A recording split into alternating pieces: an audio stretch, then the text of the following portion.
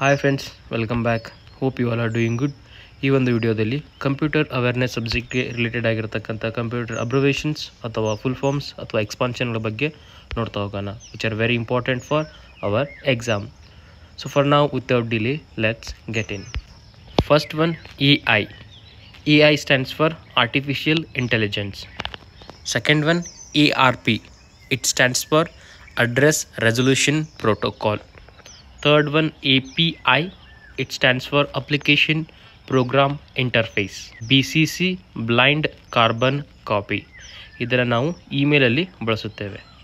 Next one BCD Binary Coded Decimal. Next slide. BIOS Basic Input Output System. Next one BMP Bitmap. CC it stands for Carbon Copy. CD Compact Disk. CD ಏನಿದೆಲ್ಲ important secondary ಸ್ಟೋರೇಜ್ಗಳಲ್ಲಿ ಒಂದಾಗಿರ್ತದೆ. Next one CPU central processing unit. ಇದನ್ನು ನಾವು brain of the computer ಅಂತ ಕೂಡ ಕರಿತೀವಿ. ಕಂಪ್ಯೂಟರಲ್ಲಿ ಯಾವುದೇ ಕೆಲಸ ಕಾರ್ಯಗಳು ಆಗಬೇಕಾಗಿದ್ದರೂ CPU ನ ಇನ್ಸ್ಟ್ರಕ್ಷನ್ ತುಂಬಾ ಇಂಪಾರ್ಟೆಂಟ್ ಆಗಿರ್ತದೆ. Okay, next slide.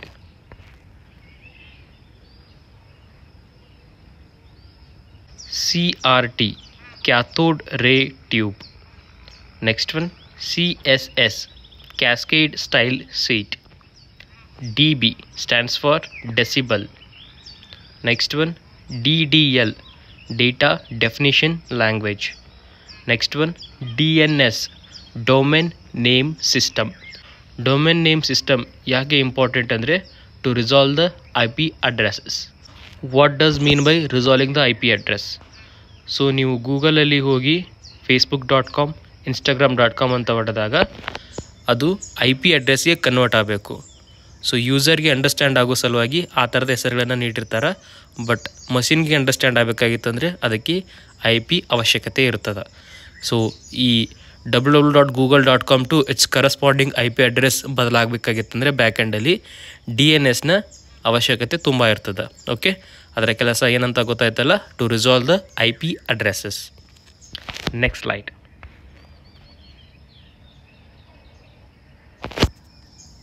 DVD digital video disc. ಇದನ್ನು ಡಿಜಿಟಲ್ ವರ್ಸ್ಟೈಲ್ ಡಿಸ್ಕ್ ಕೂಡ ಅಂತೇಳಿ ಕರೀತಾರೆ. Next one EDI electronic data interchange. ನಂತರ EFS stands for Encrypted File System. ನಂತರ email electronic mail. After that GB stands for Gigabyte. Next slide. GUI stands for Graphical User Interface. After that HD stands for Hard Disk. HTML very important, Hypertext Markup Language. HTML ಕಾನ್ಸೆಪ್ಟನ್ನು ನಾವು web ಡಿಸೈನ್ಗಳಲ್ಲಿ ಬಳಕೆ ಮಾಡುತ್ತೇವೆ. After that HTTP it stands for Hypertext Transfer Protocol. ನಂತರ IC integrated circuits. So ಇದರಲ್ಲಿ ಪ್ರಮುಖವಾಗಿ ಏನ ಬಳಕೆ ಮಾಡ್ತೀವಿ ನಾವು? Silicon. Next slide. IMAP it stands for Internet Message Access Protocol. ನಂತರ Intel it stands for Integrated Electronics. Next one IP it stands for Internet Protocol. Currently there are two versions of IPs. One is IPv4, another one is IPv6. ನಂತರ ISP Internet Service Provider. Next one KB it stands for kilobytes. Next slide.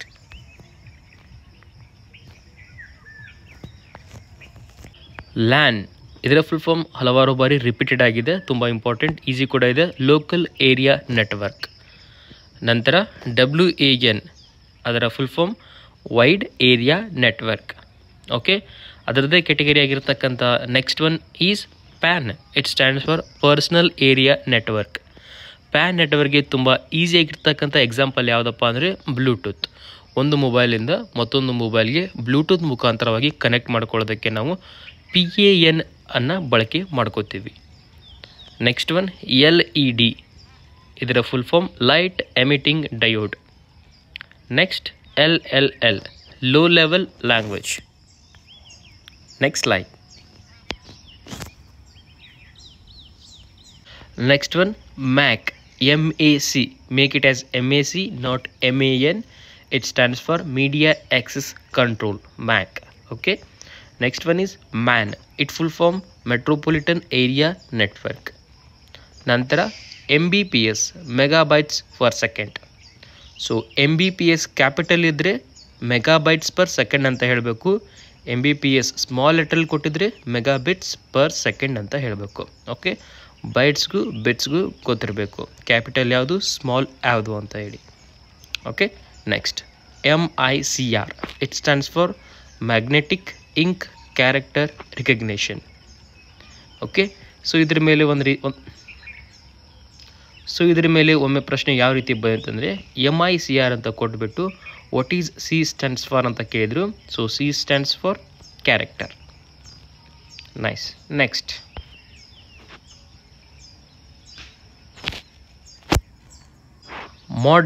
Madam ಅನ್ನು ಕೊಟ್ಟಿದ್ದಾರೆ.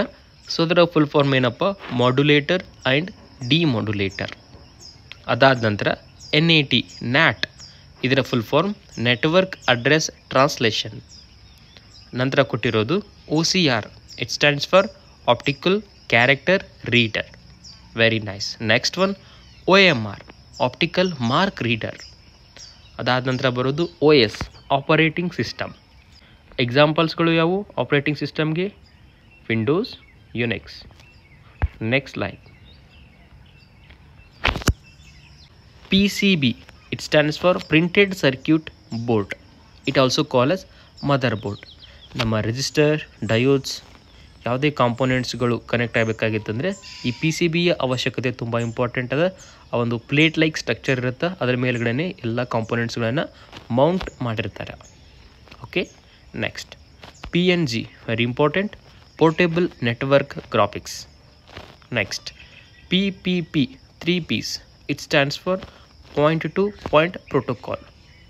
So ಇದನ್ನು group ಸಿಯಲ್ಲಿ ಒಂದು ಸರ್ತಿ ಕೇಳಿದರು, PPP stands for ಅಂತ ಹೇಳಿ. Okay, so just remember that. After that RAM, random access memory. Next one ROM, read only memory. So ನಿಮಗೆ ROM ಬಗ್ಗೆ ಆಲ್ರೆಡಿ ಗೊತ್ತು, it is N non volatile memory. So what is non volatile?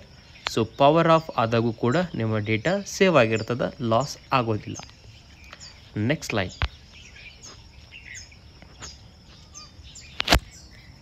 RIP, ರೌಟಿಂಗ್ information protocol.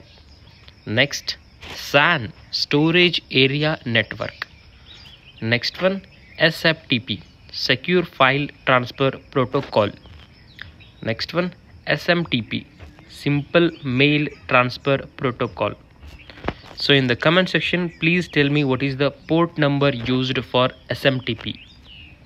Next one SRAM, static random access memory. So ಕೆಲವೊಂದು ಸರ್ತಿ DRAM ಕೂಡ ಕೇಳ್ತಾರೆ. D stands for dynamic. Okay, so dynamic random access memory. Next slide.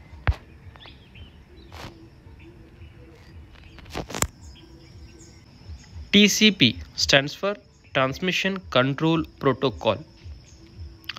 URL, Uniform Resource Locator. After that USB, it stands for Universal Serial Bus. Next one VCD, Video Compact Disc. Wi-Fi, very important, wireless fidelity. ಇದನ್ನು ಕೂಡ ಕೇಳಿದ್ದಾರೆ, ನೆನಪಿಟ್ಕೊಳ್ಳಿ. Next slide.